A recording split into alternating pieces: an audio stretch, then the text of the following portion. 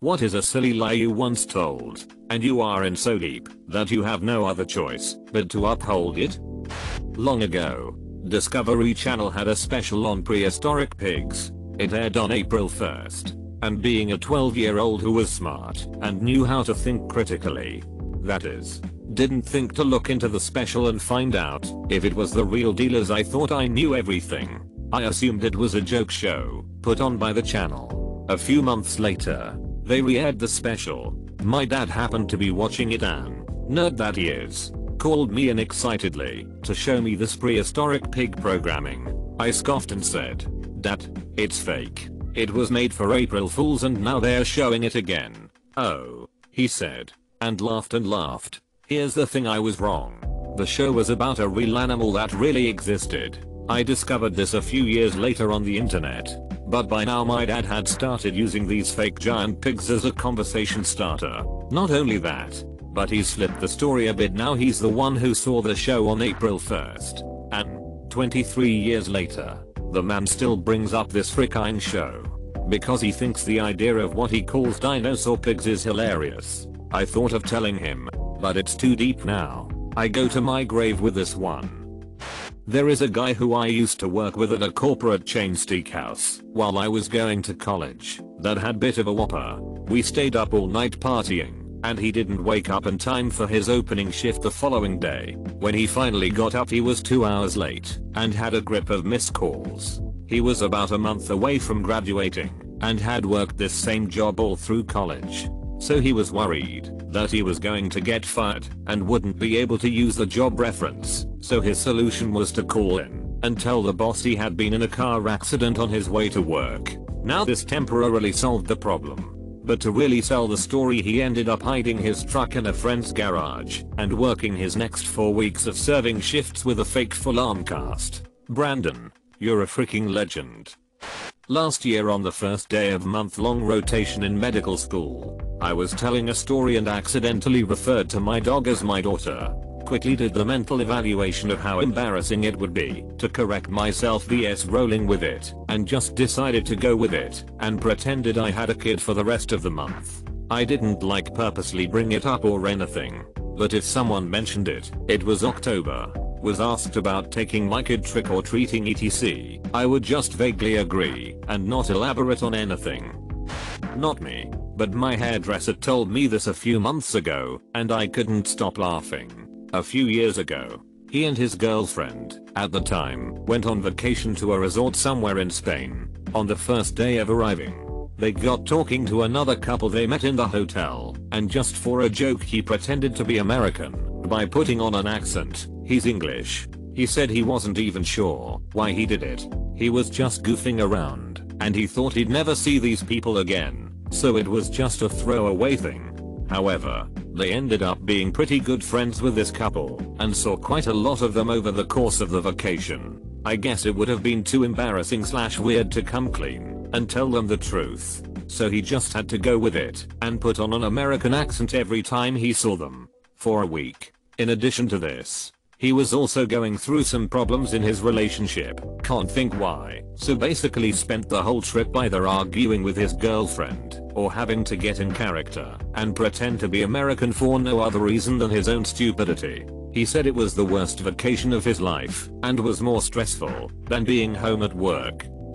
Here we go. When I was in 6th grade, my buddy and I attempted to skip school. We planned that the next day he would stay home sick. I would use this landline phone I had in my room, which had a hold feature to what I thought would tie up the line all day so that the school couldn't get a hold of my mom, who worked from home. This is obviously long before cell phones were a thing. I would go to Buddy's house and we would play Genesis all day. So, turns out that phones don't work like that. We are hanging out and suddenly I hear a car outside. I run downstairs and hide while Buddy answers the door to my crying mother, who asks if he's seen me. He lies and says no. When she goes, I come up and decide that I'm in big trouble and need to cover it. I plan to say some teenagers from the nearby high school were picking on me and chase me around a neighborhood I didn't know well.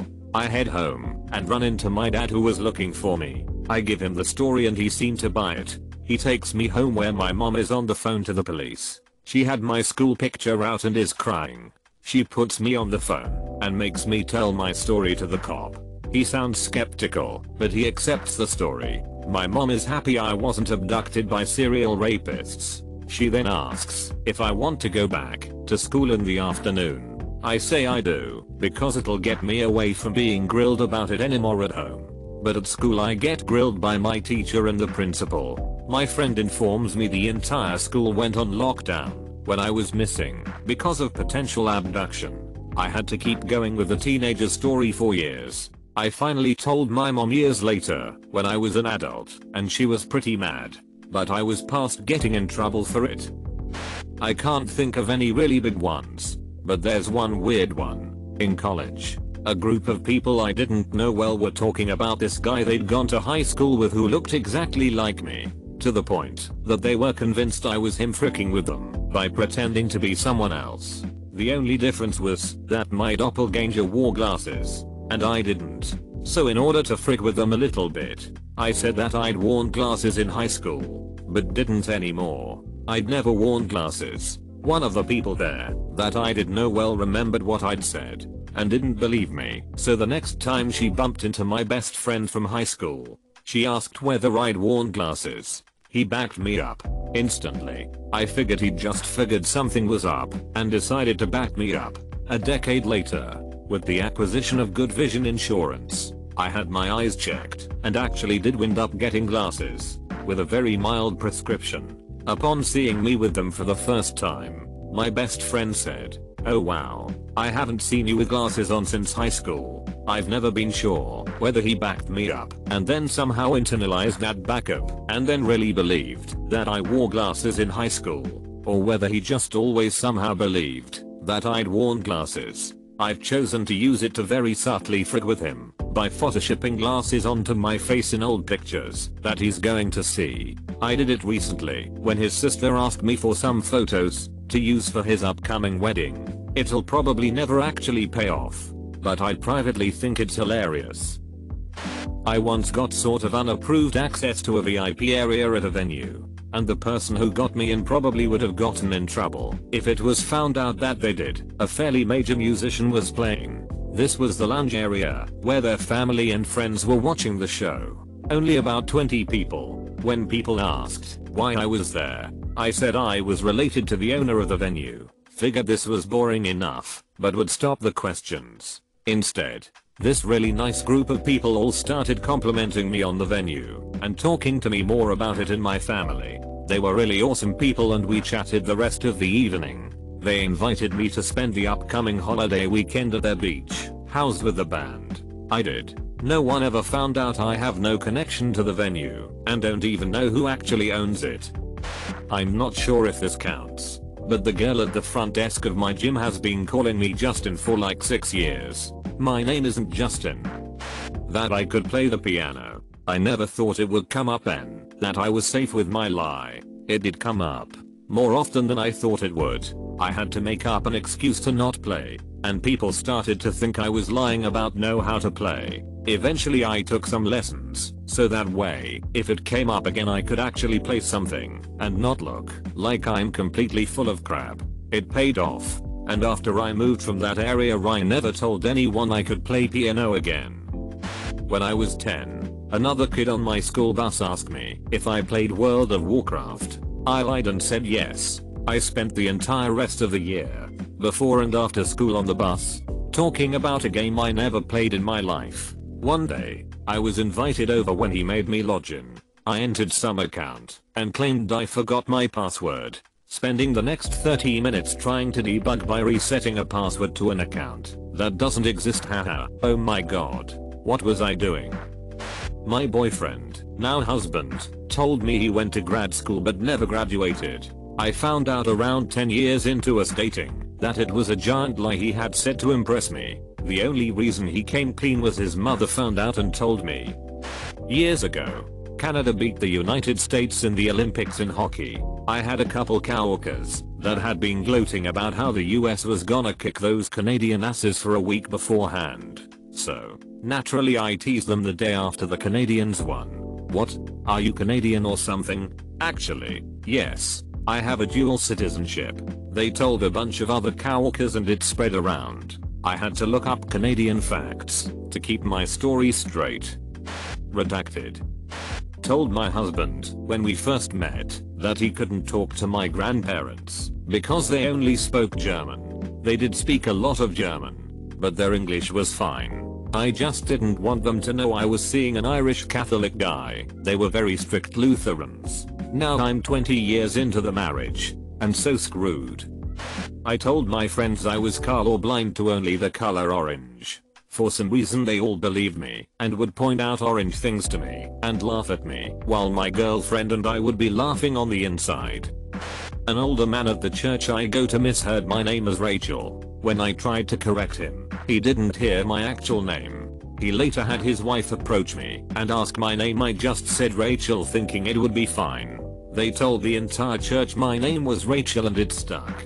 I'm 8 years into this Rachel lie in a church. Great. Used to get my nails done when I lived in China with a friend. We told elaborate lies about her rich husband and my useless boyfriend to the ladies who did our nails as a way to practice vocabulary in Mandarin. I was leaving in like a few months, so it was easy, but she had to find pictures of babies and weddings and dresses to use. I just had to remember that my BF was a doctor and probably cheating on me, and she had to choose baby names. What's a potato? Will always win. I had to use my mom's van for a semester in my second year of university. One of my classmates saw this and started poking fun at me. He asked, "What? Are you a single mother now?" So I decided to go with it and said, "Nah, my wife passed away and I'm a single father with twin daughters." He got pretty apologetic and I thought that was that. That is until he started asking me about them every class period. I panicked and kept the lie going, even printing out a stock photo of twin girls to put in my wallet.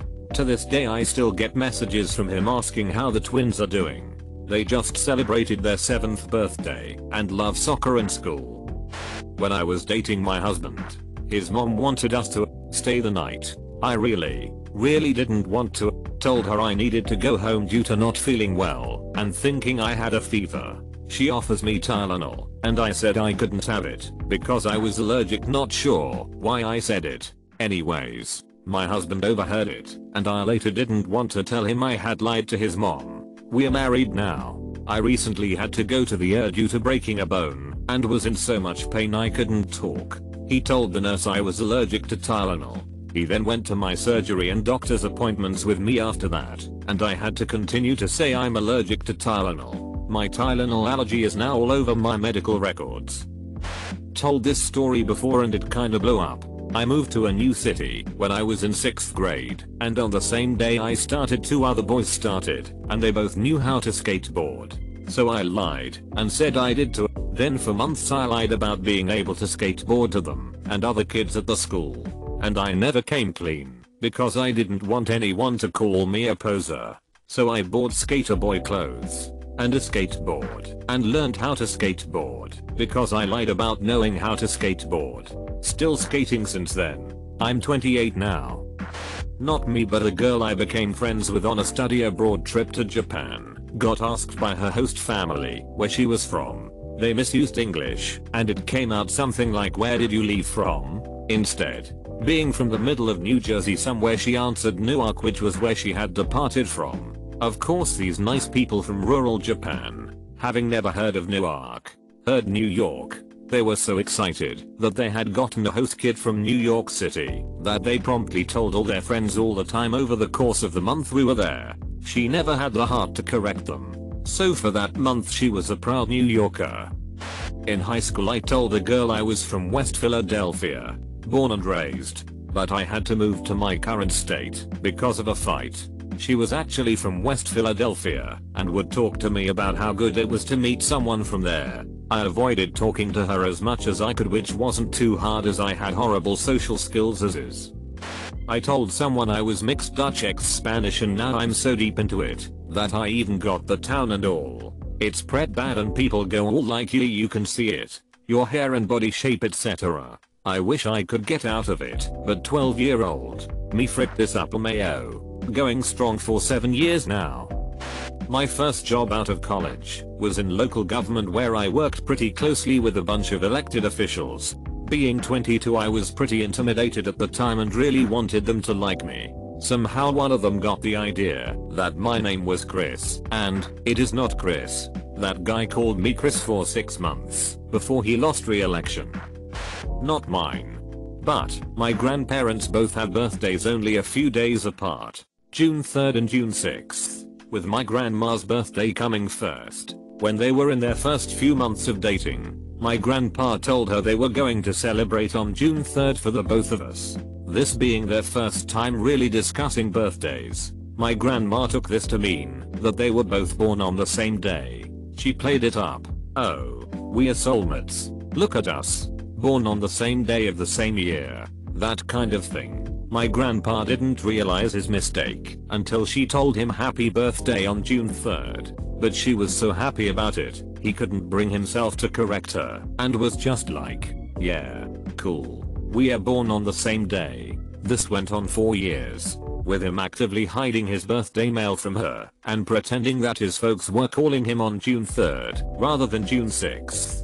She didn't find out until over a decade later, when they were married, and she was mortified that for the last roughly 12 years she'd been celebrating his birthday on the wrong day. Not really a lie, Peresi, but I can't believe he let it run for that long. Mayo. In 2nd grade, a friend whispered my name during quiet time and I jokingly told the teacher that a ghost is talking to me. Later that day I was sent to the special counselor's room asking about me talking to ghosts. Jokingly I continued lying about how I downloaded a ghost radar app from those text the number to get this crap on my dad's flip phone, and how they were always close and I just casually talked to them. I went with the lie for a few days cause how deep I was until one night my parents came home and just started screaming at me, what the frick are you telling your school? You see and talk to dead people, what the frick?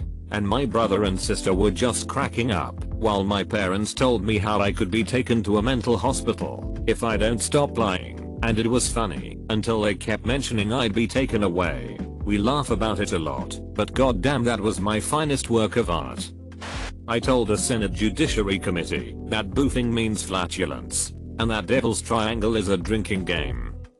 Oh dear lord, here we go. Started my job about a year ago, and we get a 30-minute break which I wanted to split into 2 breaks of 15 minutes or 3 breaks of 10 minutes, so I can smoke.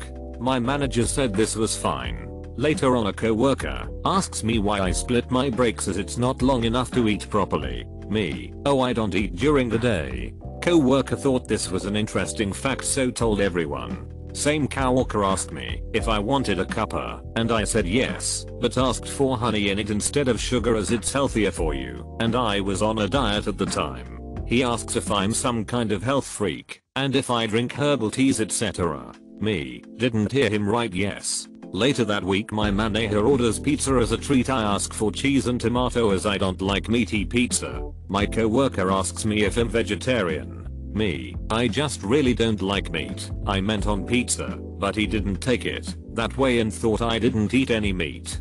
So I'm a super awkward person and didn't want to correct this same co-worker. 1 year down the line, I'm sneaking out eating my ham sandwiches on my 15-minute lunch break and my co-workers only ever make me tea with honey. Roughly how do I end this lie, or has it gone too far? Numbers help.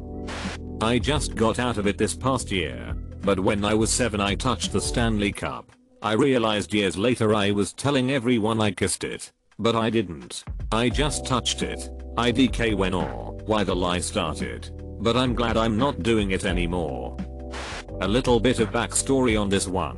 When I was originally starting to hunt as a kid with my grandpa and his cousin, they always told me that once I bag my first buck, I have to take a bite out of the heart. Initiation, they called it. So part of me was freaking terrified that I might die, but the other part realized how ballsy it would have been if I really did it. So naturally I started telling my friends what would happen if I got my first buck. That day eventually came when I was 12 years old. I was so excited that I finally bagged my first buck that I totally forgot about what my grandpa and cousin have been telling me for years now. I just couldn't wait for them to get to the site where I got it. We start field dressing the buck. My cousin is showing me how to do it all, and I'm trying my best to keep up with him. And my grandpa speaks up. He shines his camera and says, "So, are you ready to eat?" My stomach freaking dropped. I was immediately panicking. I gotta do it. It's initiation. So between my gagging and near meltdown, my grandpa and cousin start laughing their asses off. Like, cry laughing. I asked them what was so funny, and they told me they've been bullcrapping me for the past couple of years. It's a lie they tell kids in the family, just to get them worked up over bagging their first buck. I was so freaking confused you have no idea, but at the moment I didn't really care. I just bagged my first buck. So I took a photo with the heart which made it look like I was about to take a bite, left the gut pile for the coyotes, and went back to camp to start skinning the buck. You know what the first thing I told my friends was when I got back? Yeah. Stupid lie. Means literally nothing. If anything it makes me look like a freaking moron. But, hey, I've been lying about this since like the 8th grade, so might as well keep it up. When I was in a frat a few years back, I tried coke for the first time. It honestly didn't do anything, but I was extremely wasted, and at the time I often acted erratically for attention. Instead of just playing off that the coke didn't work, I kept twitching around when talking, as if I were actually coked out how I imagined being coked out looked like. As a result, my roommates freaked out and thought I was overdosing. They had our fraternity president come downstairs to see if I needed any intervention. I remember playing it off and twitching forcefully, but spouting stuff such as "I feel like Superman," which was nonsense. It was hilarious to blacked out me, but the next day my roommates thought they saved my life and that I almost died before their very eyes. One of them was my best friend and he almost started crying about how scary it was. I just went forward with it and played it off as though I almost overdosed on cocaine, and I live to tell the tale. My two roommates still are convinced I was a lost cause, and I never had the heart to tell them I was really just being a belligerent wasted idiot. This story has kinda followed me ever since. I quit drinking for a while after that. Tried coke a few more times though. Still didn't get the appeal. One of my colleagues, as a way to mess with her in-laws, decided to tell them their son, her husband, was obsessed with Elvis and would love Elvis related presents for Christmas/birthday etc. He has no interest in Elvis at all, but through politeness, did not question his parents when they suddenly started giving him Elvis albums, movies, t-shirts, mugs etc. Well, it's 20 years later. Their house is full of Elvis memorabilia. His wife still thinks it's hilarious, and he's too far into the prank to correct them. Told this girl I work with that I was the bassist for the Goo Goo Dolls. Story time. We talking about this and that, and she ended saying something about how she was runway material, and I told her that she could be a part-time model, maybe. I forgot what she said next, but I replied with, "My rock and roll days may be over, but I'm still way out of your league." She said, "What? Were you in some crappy garage band?" And I told her that back then we all were crappy garage bands. Then I start to tell her that we were kind of big. Went on Letterman a few times. Played a show in Toronto. She keeps asking questions, and I keep making stuff up. She has me hum a few songs, and a week later she asked me if I was in the Goo Goo Dolls, because a song I hummed kind of sounded like Name, and I mentioned that Twister movie that had Long Way Down in it. I never told her the truth, but she doesn't ask about it much anymore.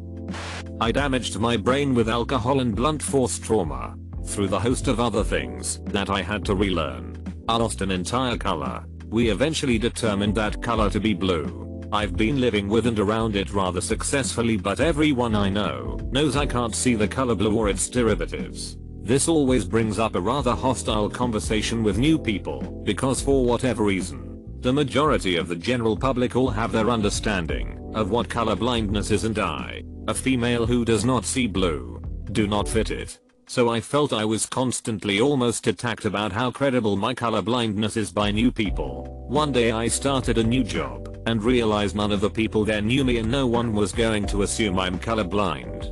So I started to pretend I could. I can generally guess when something is blue. I used to be able to see it, or notice a strange coloring, or absence, and deftly dance around it from there. I only intended to be at this job temporarily and wanted to feel normal again. Well, turns out this job was a great fit and they made a full-time position for me, and now I'm here, Monday through Friday, 9 to 5, living my full-time lie. I have no idea how to tell the truth without reverting back to the original annoying discussion and eventually having to sigh loudly and explain. Because I was an alcoholic. Okay, so we march on. This is a long one, but since it backfired on me, I think it may be of interest. So, I live alone. I'm divorced because my ex-wife has been known to take mail out of my mailbox. I got myself a PO box at the post office. Now, 10 years later, all my mail still goes to the PO box. An added benefit is that every time I move, I just happen to move no more than 15 minutes from that post office, meaning I never have to change mailing addresses. The DMV here is just a bunch of idiots. 10 years ago, I go to get my new driver's license. They ask my address, and I give them the PO box address. No, they say, we need your street address. But I don't want any mail coming to my home.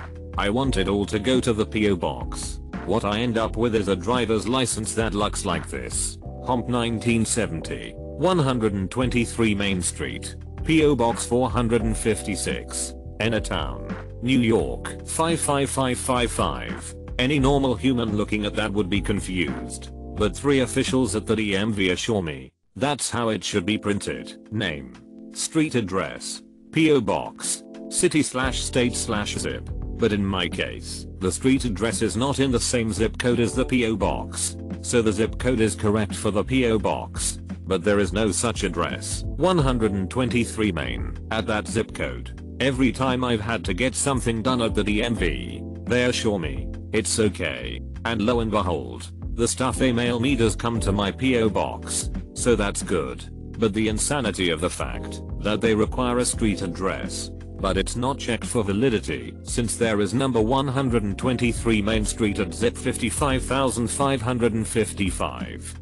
That just infuriates me. I need this damn street address, but it's not real. So in silent protest, the last time I moved, I didn't bother updating the DMV. The new street address would have been incorrect because of the zip code, and the mail still comes to the PO box. So why bother telling the DMV my new address? And so for the last 4 years, my driver's license, my car registrations, my car titles, all have the old street address. Well, last week I went to buy a new car, and I had to finance it with car payments. I sign all kinds of paperwork at the dealership. Yes, that is my correct address, knowing that it's dead wrong. I take the car home. 2 days later the dealership calls me. The bank has a problem with the loan. They want me to fax over a copy of a utility bill to prove where you live. Oh crap, I thought. They're onto me. Mind you, I wasn't neglecting to update my address in order to commit fraud. It was only out of silent protest because of the ridiculousness. But the bank didn't give a crap about that. I knew that I fricked up. There was no way out of this. I quickly went on the DMV site and changed the address for my license, registrations, titles. Then I printed my cable bill, electric bill, and home homeowners policy, all with the correct street address. And I went back to the dealership to talk to the finance people. I explained that I forgot to change my address with the DMV, and I never got around to it. Why did you sign all that paperwork saying you live at the wrong address? Well, sir, when the sale was finalized, and I realized that I forgot to update my address, I didn't want to have to go through it all over again. So I didn't speak up.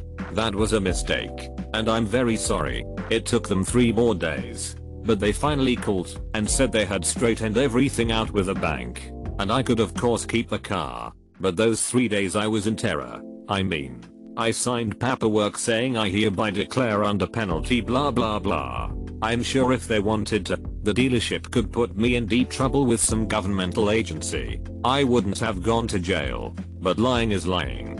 Fraud is fraud, and I'm sure I could have been in some deep crap with credit cards, my landlord, my credit report, who knows.